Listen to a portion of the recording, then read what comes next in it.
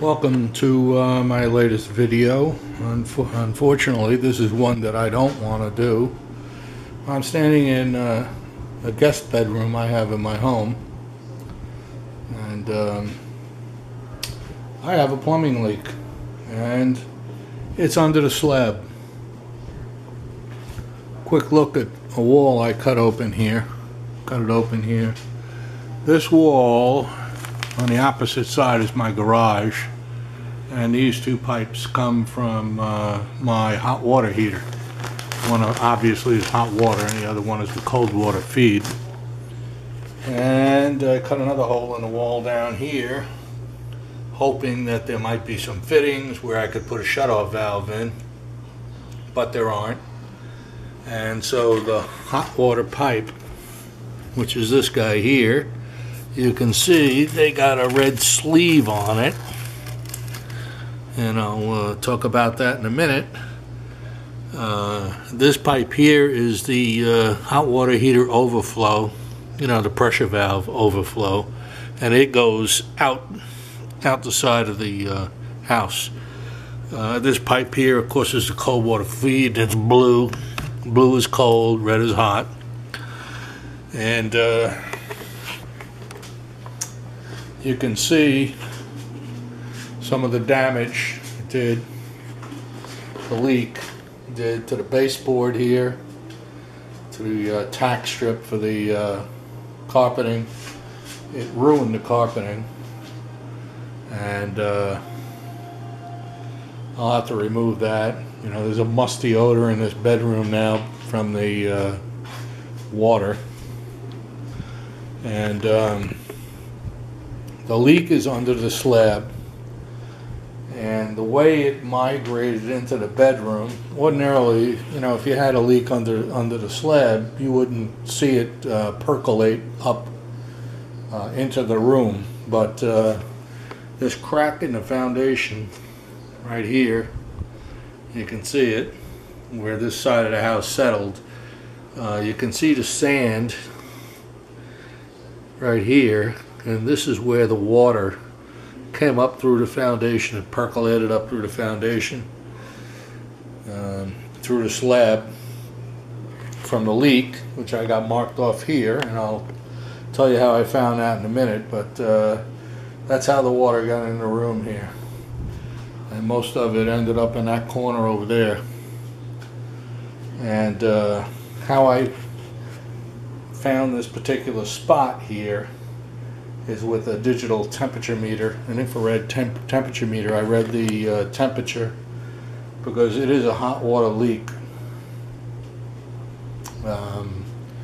The way I originally came about this is that a person from the local water company stopped by the house last week and said, "Hey, you got a leak," and he showed me my water usage from the last 5 months, and then all of a sudden I've got almost twice the consumption. So he knew there was a leak here, and so I started troubleshooting, and I shut off the valve to the house outside, the main shutoff, and the meter went to 0, and I turned it back on with nothing on in the house, using no water in the house. I had consumption of about I think it was 0.17 gallons per minute, which works out to be about 10 gallons per hour leaking in the house someplace. But beyond that, I remember about a year ago, maybe it was a year and a half ago, I remember this water damage, some of it. It's worse now than it was before, but I remember this water damage was visible to me, and first thing I did was, because I got a window here, was I blamed the wife for leaving the window open. She's my go-to source for blame on anything like this.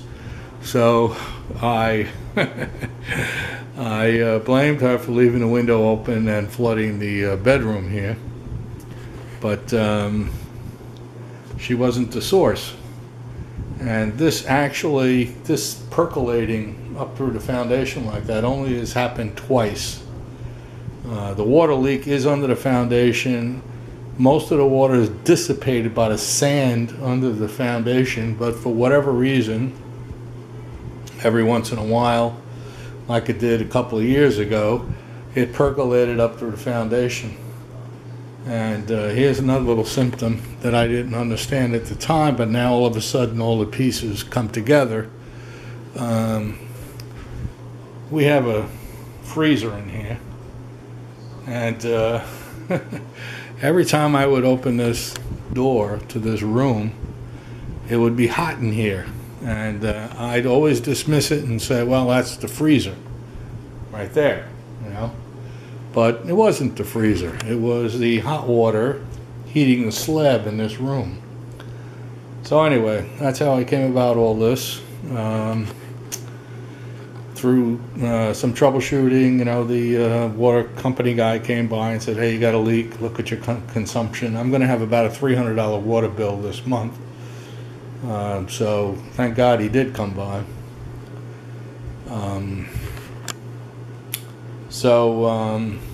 This time it percolated up through the foundation because as a result of my troubleshooting this problem, I shut off the house. And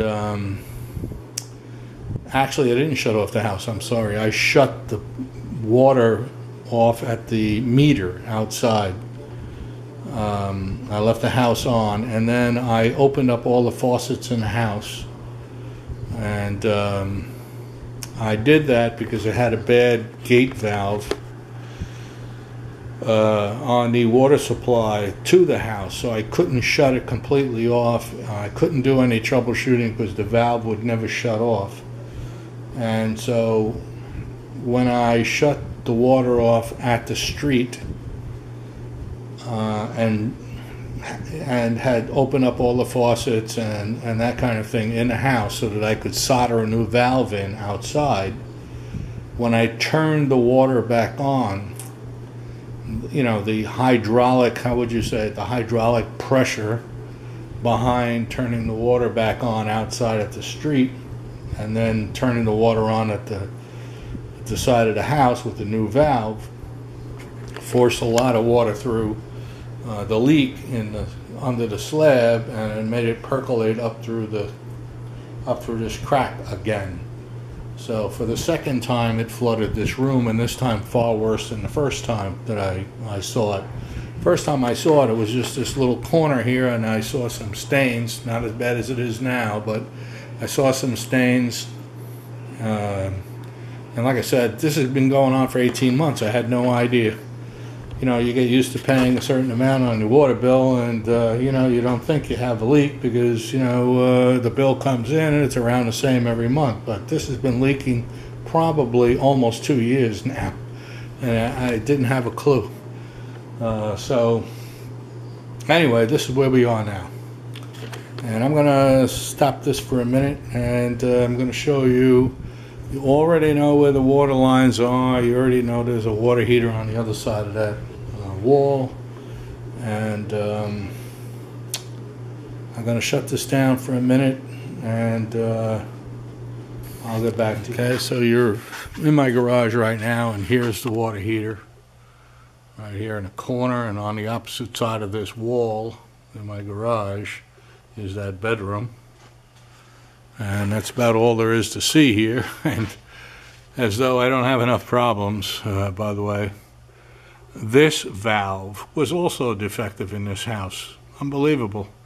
When I shut the hot water, this is the cold water feed to the hot water tank, but when I shut that valve off, I would still get hot water through this tank.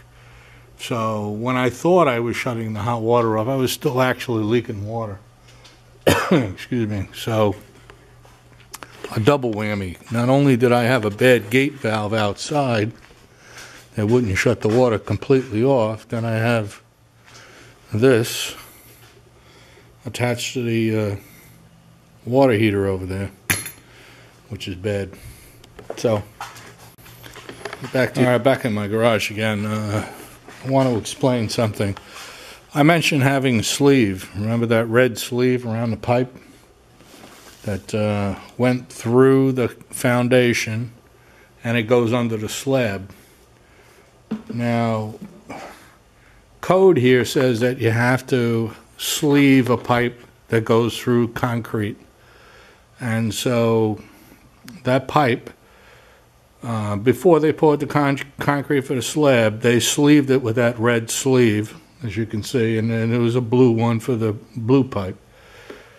And they make all the connections under the slab, T's and elbows, whatever, you know, to make all the branch circuits in the house. That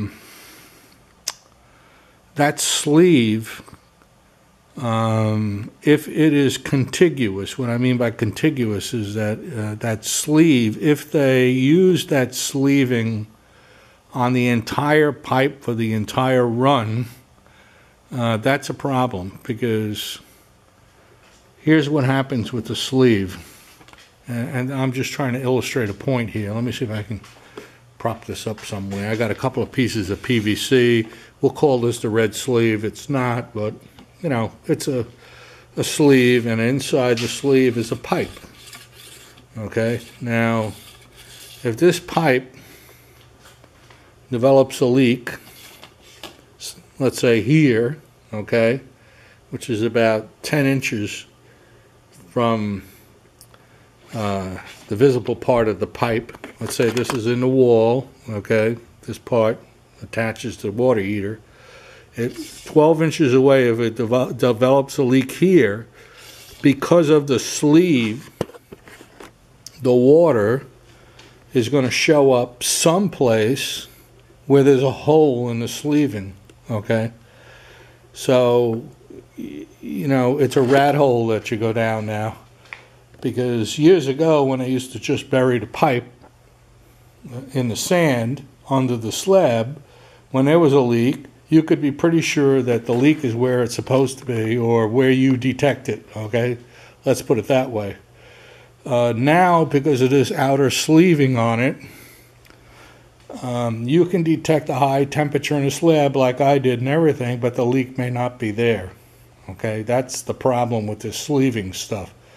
So I've got my fingers crossed that the pipe is not sleeved, except for the portion that goes down through the concrete, and that the rest of the run is just a plain pipe, because that should be below the concrete.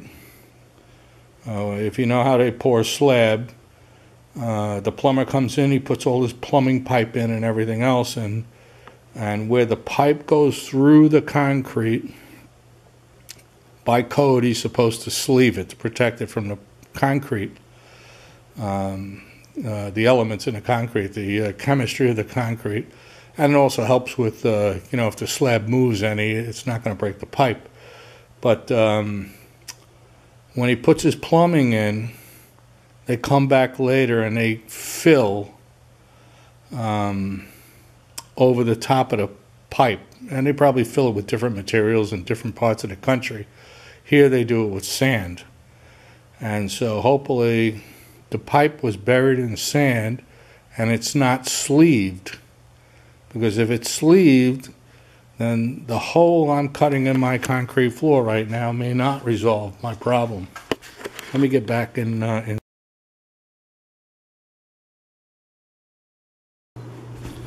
Okay, so on the premise that that red sleeve you see on the pipe there does not continue in the floor all the way. And by the way, on the other side of this wall is a bathroom, and it goes to a tub, and on the far side of the house is another bathroom and another tub. So I know this is pretty much a straight line right here, right where I've got this drawn out. And this area, I don't know if you can see an X. I put an X in there, but you probably can't see with chalk.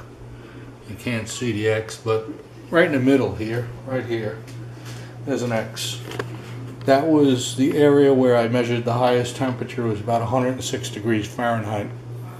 So, as I said before, I'm hoping that the pipe is not sleeved, because if it's sleeved, that will end up being only the area where the pipe is expelling the water, or the sleeve is expelling the water, because there might be a hole in the sleeve, okay? And so the pipe could be leaking over there, it could be leaking over there in the bathroom, but the outer sleeve on it transfers the water to wherever there's a hole and it can escape. And I'm hoping that that's not the case here. I'm hoping that this hole I'm cutting in the concrete is going to expose an unsleeved pipe and the actual leak. Okay, having said that, not to make this video too goddamn long, I'm going to drill a series of holes around that orange marking to break up the concrete. This slab, by the way, is 6 inches thick. I'm using a rotary hammer drill. I don't know what size bit that is, but it's from Harbor Freight, and so is the hammer drill. And the purist online, okay, let me say this. There are two ways to do this job. You see there's a window right here. If you're spry and you're young and it's not 95 degrees outside, you can actually go outside next to the foundation and you can tunnel under and get at this plumbing, okay? You can, dig under the footing and dig under the foundation if you're a crazy man, and I think crazy people do that, not me. But that's the other way to do this without having to jackhammer your slab or cut a hole in a slab. I'm not going to do that. It's 95 degrees out there, it's humid, and I'm not going to die in a hole under the side of my house. So it's easier for me to just drill this out, break it up, get at the pipe, and see what I'm dealing with. And if it so happens that the leak is not here, what I can do to localize the leak, at least find the direction where it is I can cut the sleeving off, cut a section out of the sleeving, turn the water back on, and see which part of the sleeving leaks. If it's leaking over here, under here, in this direction, I'll see water coming out of, that part of the sleeving. If the leak is over here in the bathroom, coming in this direction, water will leak out of that sleeving in this direction. If there's no sleeving, God has blessed me, and I'm going to get through this job with just removing this concrete and fixing the pipe and filling a hole in, and I'm off and running. So wish me luck. Oh, one more thing I should say. I did mention, that's a hammer drill and that's a drill bit, and I don't know what size drill bit it is, but I don't think you want to watch a video where I'm drilling a whole bunch of holes, but I am, you can see, drilling a series of holes, and right now there are holes in here, but when you drill one hole, it fills up, the dust fills up the hole next to it. But I'm filling up the hole. I'm drilling the holes. I'll drill the perimeter. I'll be very careful when I drill in this direction because I don't want to damage the pipe below. I already know the depth, and I set my depth on the hammer drill here, the depth gauge. I set it to 6 inches. And that's pretty much what the depth of the concrete is. And I'm just going to go along and finish this up, and I'll get back to you when I've got it pretty much finished up and I'm ready to bust it up. Okay, just to demonstrate how easy it is to drill these holes when you have the proper tool. I'm going to drill one hole for you. This is a El Cheapo Harbor Freight hammer drill. And again, I don't remember what size bit that is, but that's a Harbor Freight bit also. It's an SDS bit for a 1-inch drill.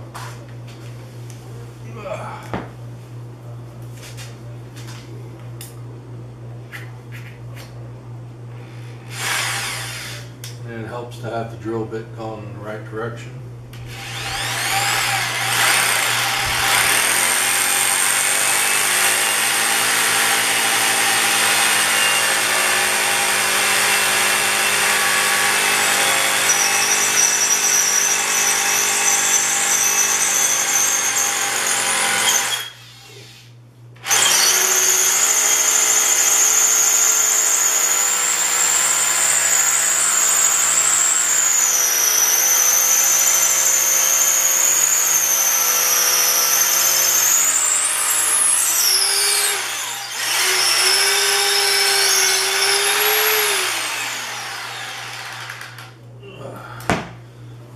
That's it.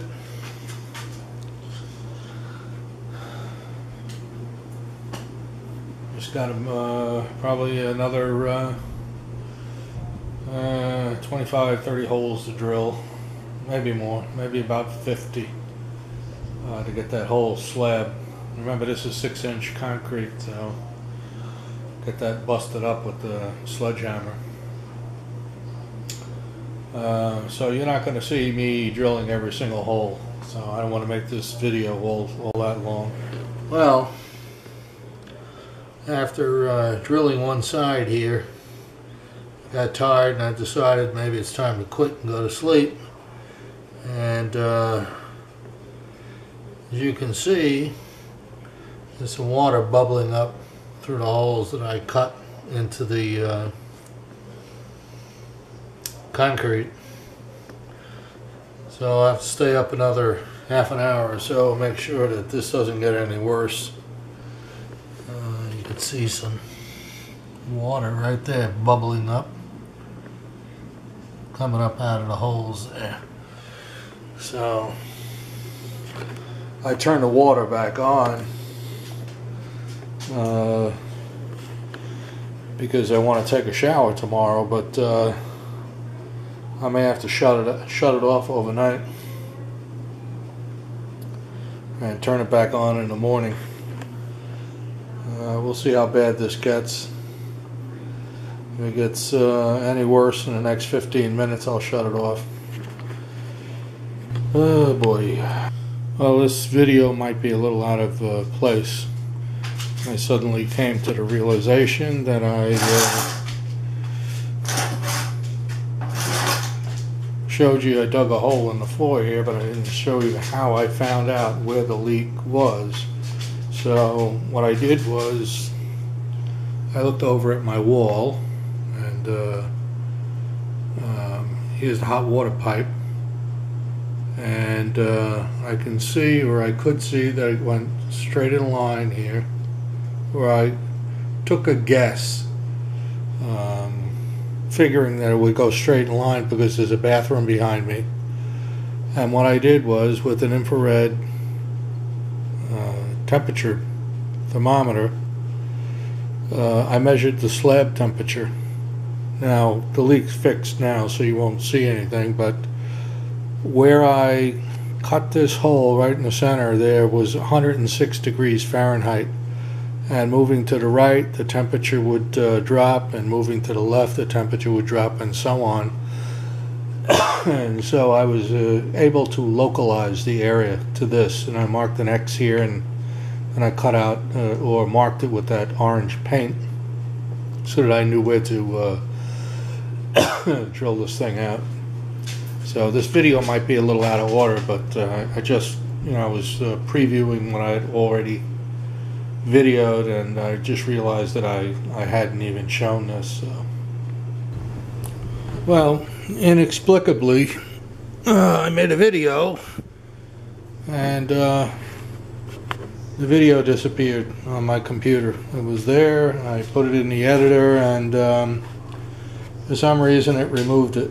So and that video showed the discovery of this elbow. They had an elbow in there, and the elbow is cracked right here in the inside radius, probably due to the crack in the slab when the slab settled years ago.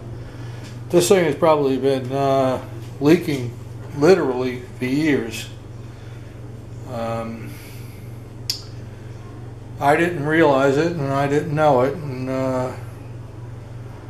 you know, when the water bill came, I just paid the water bill. But this thing was leaking at a rate of 10 gallons per hour by my calculation, which was about close to 3,000 gallons a month. Was going down the drain there, down into the sand. So I'm glad I got it done, but man, this was some work, and it did some damage, that's for sure. If you look at the baseboard and the tack strip for the carpeting, and all the carpeting's got to be thrown away. It's all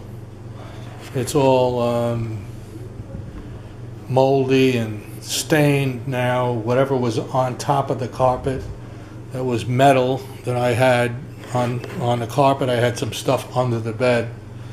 It stained the carpet, put rust stains on it. So this is a tough job, that's for sure. And what this guy did, the plumber, I'm totally confused, because this line right here that we're looking at should continue on into the that wall, or beyond that wall, because just beyond that wall is a bathtub. So why in the world this hot water pipe, which by the way feeds the whole house, why it you know, suddenly makes a right-hand turn? I don't have a clue. I still don't know where it goes, and hopefully I'll never find out. So that's the end of this little video here.